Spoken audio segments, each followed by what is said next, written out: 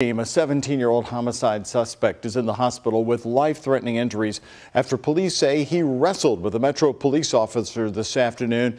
Police say that teenager fired a shot and then the officer fired back, hitting him. It all happened at 3rd and Kenton Avenue, right near the backside of Churchill Downs in South Louisville. WHS 11 Team's Taylor Woods and photojournalist Elijah McKenzie are right now at U of L Hospital downtown, where that 17-year-old is being treated. Taylor, you were at the scene. What's the latest here tonight?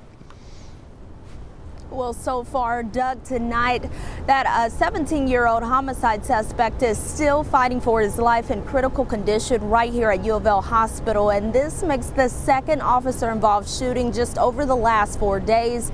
And neighbors I talked to tell me they're tired of the violence. It's getting scary and it's getting worse, and every day is something, somehow, some sort. Some residents in the Wilder Park neighborhood say they aren't surprised after a Louisville Metro police officer shot a 17-year-old during a struggle. Kim C. was at home when the police shooting happened. Well, I heard a few gunshots, but I hear that all the time, so I'm kind of getting used to it. But then after I started hearing all the police cars. Kim walked outside and saw several LMPD cars everywhere. LMPD says detectives were at 3rd and Kenton Avenue at 3 o'clock conducting surveillance on the 17-year-old who they believe is tied to an ongoing homicide investigation from last week. Police say the suspect showed a firearm and began to run away. Detectives were able to tackle the armed subject and began to wrestle for the gun in the suspect's hand.